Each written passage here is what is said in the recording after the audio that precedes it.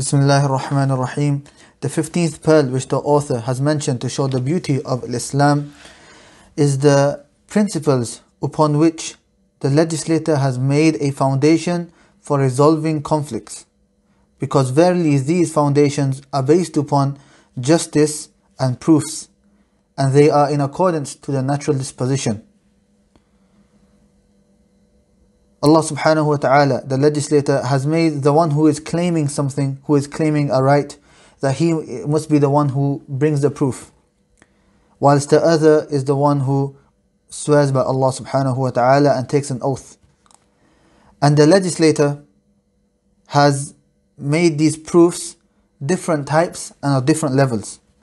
And also things which are indications are also considered as proofs, and also the customs of the people are also considered as proofs.